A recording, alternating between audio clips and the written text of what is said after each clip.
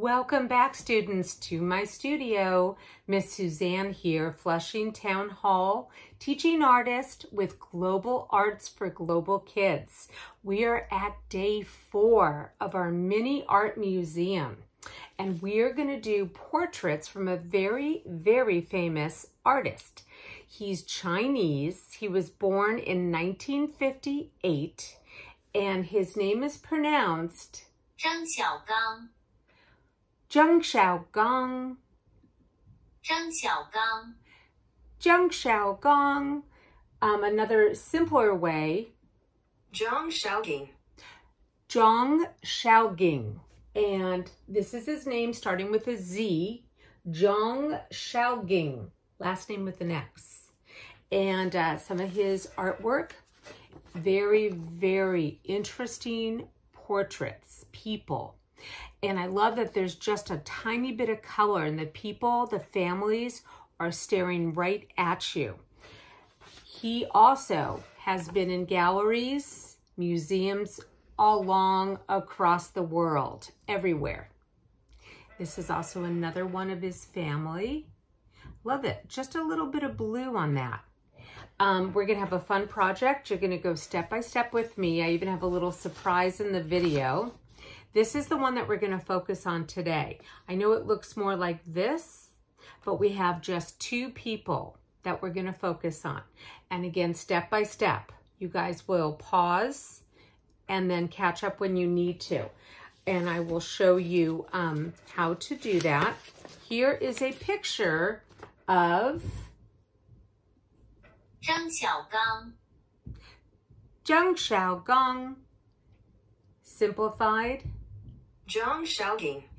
Zhang Xiaogang. I have a little trouble. I'm learning, but I do know how to say ni hao, hello. So I will see you in a minute from the other angle of my studio, and we'll get started.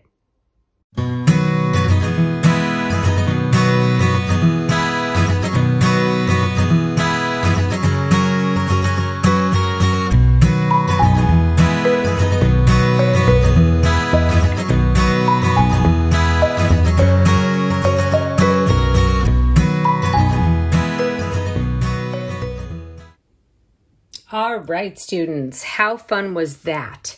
Yep, I did a little trick and I sped up my drawing.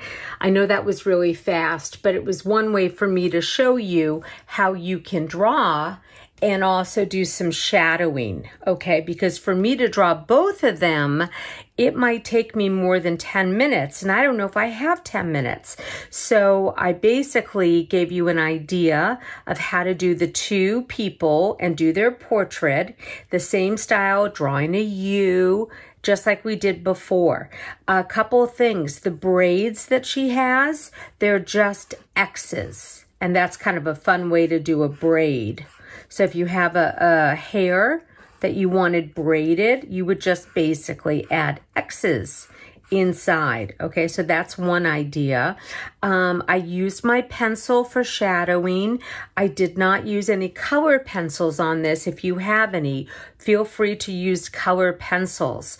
I'm going to do another version slower without the shadowing so you guys can understand how to do step by step again. But just remember, the side of a pencil works just as well as having colored pencils.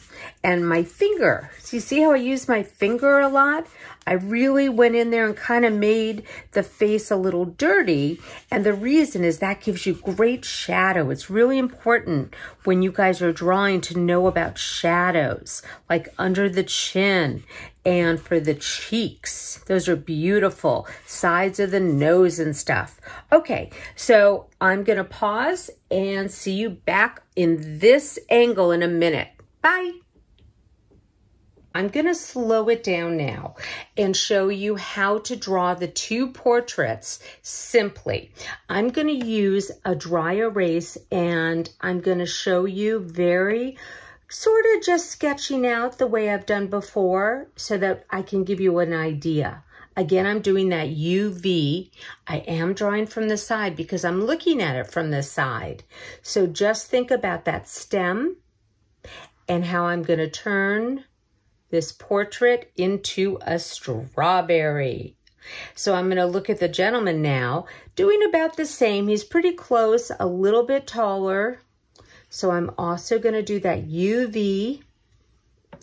And because I have a dry erase and I'm not giving it a headache, I'm drawing pretty lightly. I'm able to erase pretty nicely too. Okay, so now I'm going to give him a stem floating above the UV. I'm going to come around and another strawberry, almost like twins, right? Okay, for her, I'm going at the top and I'm going to come up and around to the side because she actually has her hair in braids. So what I'm going to do is I'm going to show you on the side. We all have 2 ears. Again, they kind of look like half a peanut. All right, right there. They're also good placeholders for the other parts of your facial features. His is a little different. So even though I'm going to come up and around on both sides, because you see it kind of comes out, his hair comes down. So I think what I'm going to do here is I'm just going to come down and around. And because you're drawing lightly, you can erase. And it kind of looks like Elvis there, if I do say so. Again, you've got that half a peanut on either side for the ears. Half a peanut. Now, what's really cool about the ears is the top of the ears is a placeholder for the eyebrows. So everyone's got 2 eyebrows. I'm going to do 2 on either side. The bottom of the nose is kind of like a placeholder for the bottom of the ears, for your nose. So that's a good way for you to know where your nose is going to go. They go up at the very corner, and I know it's hard to do 2 that match, but we're just going to try. Your basketball is in the middle, and you can't really see the pupil because I have a brown pen that I'm filling in quickly. Okay, great. Now, he has the nose that comes down on one side, right from the eyebrow. So you could leave your nose like that, but I think I'm going to erase it. The way that I usually do is a C, the little tiny nostril, dip down, nostril, and a backward C.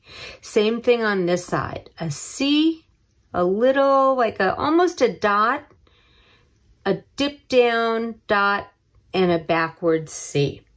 Everyone has this little teardrop underneath your nose. That is called a divot. It's also a placeholder for M for mountain and your little smile. M for mouth or mountain and the smile. So this is a good time to kind of look at the chin. Maybe I need to just make it a little bigger.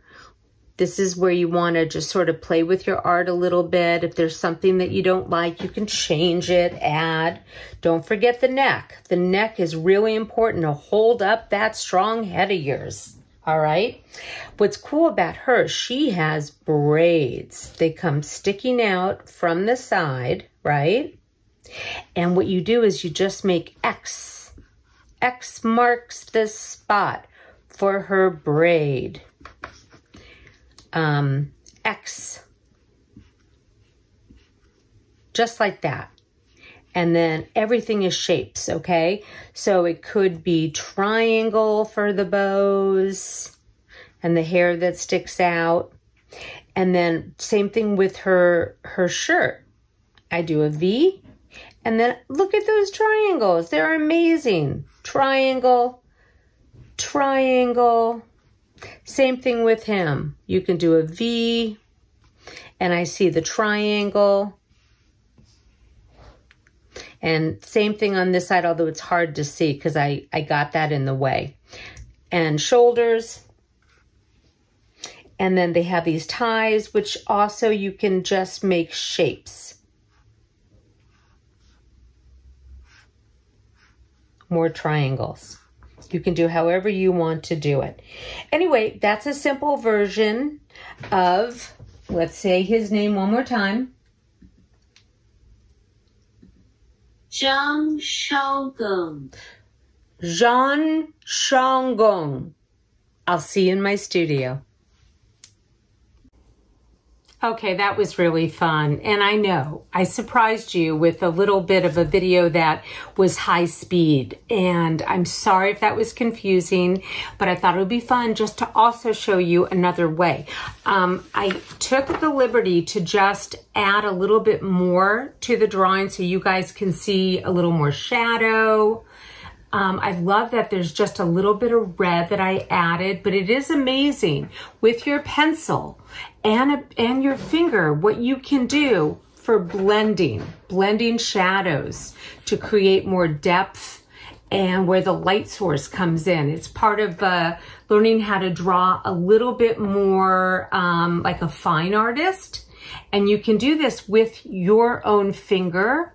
You can also use just Q-tips. That's a pretty cool blending tool. As you can see, my finger is from the pencil. Q-tips are great. Just make sure they're clean. Don't use the ones from your ears. Ew. Okay. I just want you to know that that was really fun today, and the fact that our artist, Zhang, when we say it one more time here, Zhang Xiaogang. Zhang Xiaogang knew that he wanted to be an artist by the time he was 17. His parents did give him crayons when he was quite young to keep him out of trouble. And he just loved to draw, and it was all practice, practice, practice. So this was fun. And tomorrow will be our last day together with a new artist. And then we have to put our mini art museum together. So have a great day. Remember, you can find all the lesson plans that you need with the vocabulary words for every day. And they are just part of the video series here at Flushing Town Hall. See you tomorrow.